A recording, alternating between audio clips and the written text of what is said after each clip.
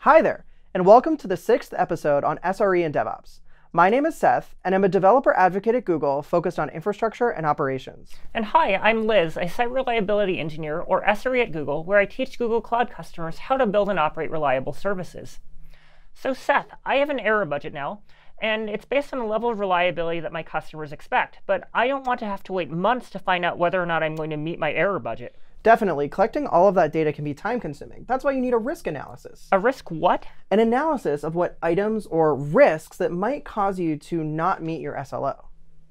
I see, yeah, I know all the ways that my system has failed in the past, and I can think of many different ways that my system might fail in the future. But how does that help me figure out if my error budget is realistic? So you need to figure out how often each failure is likely to happen and how severe it'll be if and when it happens. I see, but that still doesn't help me compare the impact on my error budget. How do I know if a high severity but infrequent form of outage is better or worse than a frequent but low level degree of degradation? Right, so that's actually the secret. You just have to multiply those metrics together. Here, let me show you. Tell me about one of your common incidents or failure modes that you're worried about. So for example, I have a primary database that I have to back up every month, and it takes the entire database down for 2 hours every single time. So that means that your time between failures is roughly 30 days every month, and that your impact duration is 120 minutes. It also impacts your entire user base, since during that time the entire system is offline. That makes sense. So that means you'd have about 120 minutes times 12 months times 100% of your user base, which is about 1,440 bad minutes per year. And my error budget says that I'm supposed to achieve 2.5 nines, or 99.5% reliability over the year, meaning that I can have about 2,600 bad minutes per year. Right, so that means your monthly database downtime is consuming half of your error budget. But I'm sure that's not the only kind of downtime you're seeing. No, as an example, every couple of weeks, people complain that the system is slow on Friday afternoons because everyone is trying to build and test their code before they go home for the weekend. Yeah, that happens in like every software development shop.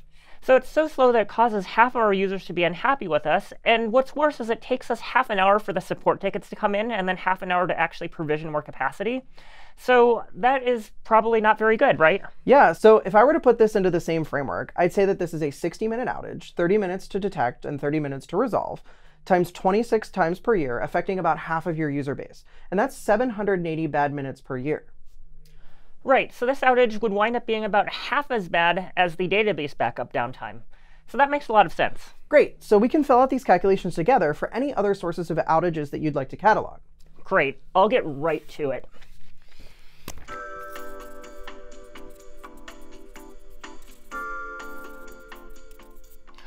OK, whew. Now I'm done with that. So now that you've compiled all of the risk data, we can sort the outages by the number of bad minutes per year. Indeed, as we suspected, the monthly database outage is consuming the majority of your error budget.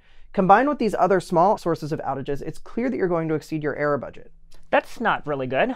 Well, but it's not all bad news. Since we've gathered our estimates and quantified this data, we can find out what things will bring us back under the error budget. For instance, anything that consumes about 25% of the error budget or more is something that we want to address.